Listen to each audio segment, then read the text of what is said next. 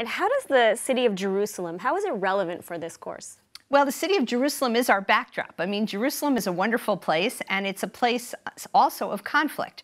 So the idea, one of the things that's very important to me is that on any story that the students do, that they get both sides. Right, and that they, or sometimes 3 sides or 4 sides. And, you know, in Jerusalem, we have a population of Jews, Christians, Muslims.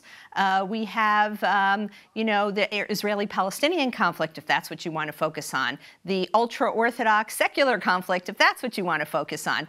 Jerusalem is an amazing city, and it's also a city of many conflicts. So we really use Jerusalem as a laboratory for how do you cover conflict, how do you develop sources. Often on a given conflict, it's very easy to get sources on one side and much more challenging to get sources on another side. How do you do that? What if you can't get anyone to talk to you? What if you can't get ultra-Orthodox to talk to you? How do you deal with those situations? So it's a very much hands-on, and every couple of weeks I have the students report in, which interviews have you done? Who did you speak to? What do you do if someone doesn't get back to you? How do you nudge them along? All of those things.